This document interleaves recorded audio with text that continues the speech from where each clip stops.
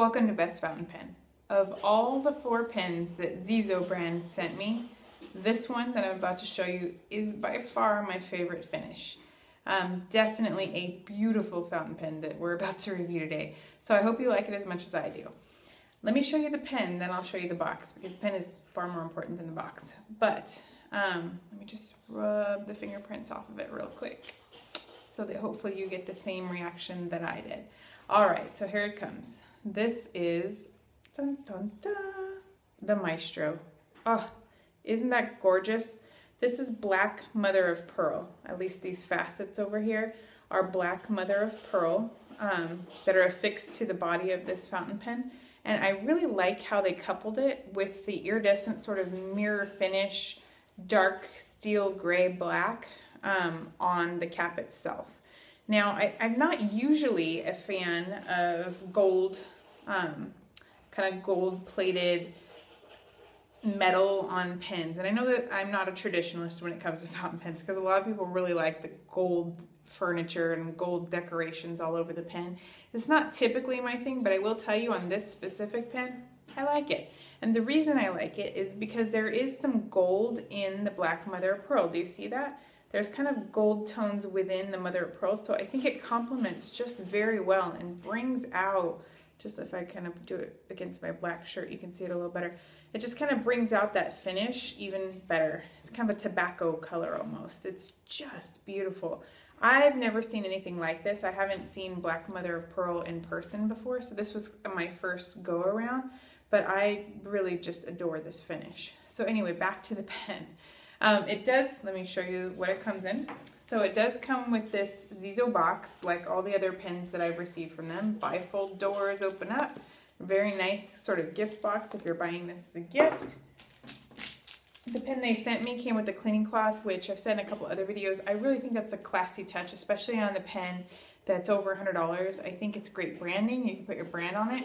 But because this finish that I just kind of rubbed the fingerprints off of, because that mirror finish on the cap itself tends to show fingerprints and kind of mars a little bit with the oil from your hands, it's just really nice to have a cleaning cloth. I thought that was a very classy touch. And then also came with a 2-pen pen holder with kind of a felt lined or a little, yeah, felt, or feels like a little soft fake velvet. I really like that, and holds 2 kind of big fountain pens and has the Xezo brand on it, and then says it was established in 2001, which is when the brand was founded. And then on the back there, it's just Xezo.com. I really think that's a great touch too, because these pens have such beautiful finishes that they make. I mean, some of the most beautiful on the market that I've seen so far. And so you don't want to carry that around just in the bottom of your bag like I tend to, just because it'll beat up and kind of mar the finish. And so having a pen holder that comes with it, at least for now, I don't know if they're going to eliminate that in the future, but at least for right now, that comes with the pen holder, and I think that's a great addition to save the finish on these beautiful pens. So again, this one is the Seashell Black Mother of Pearl. Like all of their pens that I was shipped for review on loan, and I'm going to be having to send this back, unfortunately, but it is gorgeous. It comes with 4 cartridges and a converter, so you get both. You don't have to pay extra for the converter, which I think is great. A nice, great touch. This is the heaviest pen of the 4 that they've sent me. Now, I'll try to line these up. I'm going to be careful not to drop anything. So for size kind of comparison as well, and then some finish comparison. It's going to be hard to show you all that on camera. So let me kind of turn the clips out so you can see the decorations and give you kind of a once over. So we have several different fountain pens. These 2 on both ends are both the Maestro series, but they have a different finish. So you can see this is the black mother of pearl finish, and this is the abalone or natural seashell. Both very gorgeous finishes. So this one's obviously very attention getting and bam, like right in your face, and with that gold finishing touches and very wide cap band. It's definitely an attention getting pen. People are going to know that's an expensive pen. Obviously this one also looks very expensive, but it's a little more understated in its finish, but still as rich and gorgeous as anything I've ever seen. And then you've got the Architect and the Incognito. So this purple one right here is the Incognito, and this blue one, Azure Blue, is the Architect fountain pen, so it's a little wider. So, but of all of them, this one, the Maestro, with the black mother of pearl most definitely has the heaviest feel to it. They're all brass bodied fountain pens, so they're going to be heavier than your average fountain pen, which might consist of plastic or different materials or maybe a lighter weight alloy, but the brass itself is just very heavy. The only thing that I'm really not a super big fan of on this pen specifically, because I love that finish, one of my favorites I've ever seen in my life, don't love the clip. Feel like the clip might be a little bit overdone for my taste. It just looks like kind of a horn on there, like an animal horn. But that's just me. I mean, everybody has different tastes. It's just very pronounced and very large. And to me, it detracts from this gorgeous finish. I would have preferred something a little lower profile and more understated to just draw your eye to that gorgeous black mother of pearl finish. It's kind of like a nicotine brown with some grays. And obviously that's going to change based on the fact that it's a natural product that they have to affix to the pen, so they're not man-made. So the finish is going to be different on each one. So anyway, not a huge fan of that clip. It does move. It's useful. You can use it. Not necessarily spring-loaded. It's very stiff, but you can use it. It does get fingerprints. So just from me holding it right now, I'm not sure if you can pick that up on camera. The cap does get fingerprints, so let me just take care of that real quick and pull it back on camera. So you can see it has gold, 18 karat gold plating on everything and the little Greek key, the Greek key on the cap band, and it's also on the other side of the body, so both sides are aligned with this Greek key.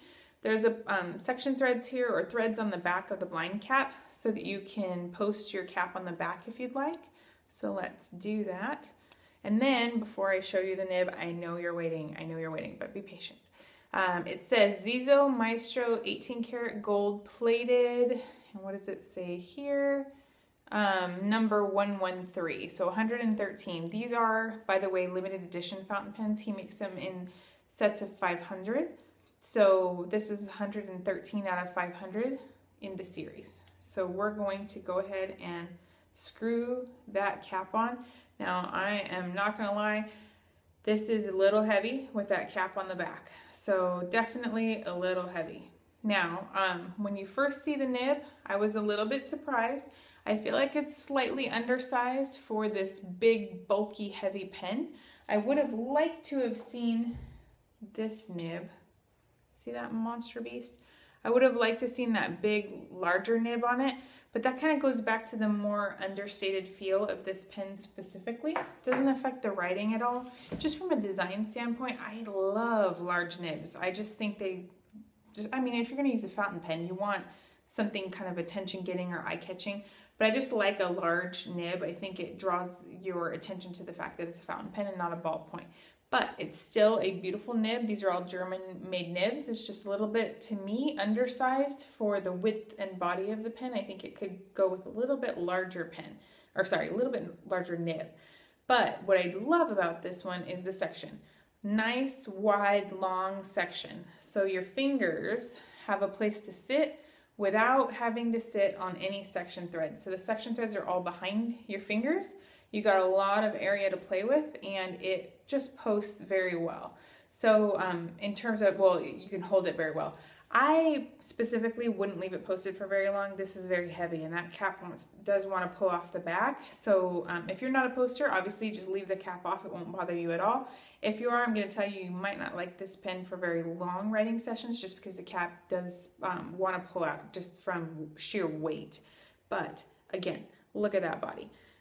Who wouldn't want that? Like, that's something you could easily just set the cap off to the side and continue writing, because who wouldn't want that finish on their fountain pen? Oh, it's just luscious.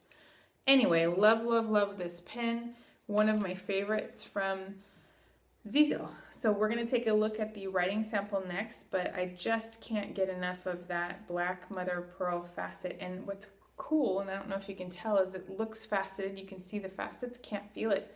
They've put so much of a finish on it that it's all perfectly smooth and round, and it looks very bulbous, but that's a kind of a trick of your eye. It very gradually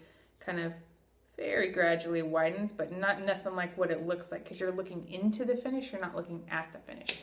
So anyway, gorgeous. Can't say enough about that finish. Let's take a look at a writing sample from this black mother of pearl Maestro.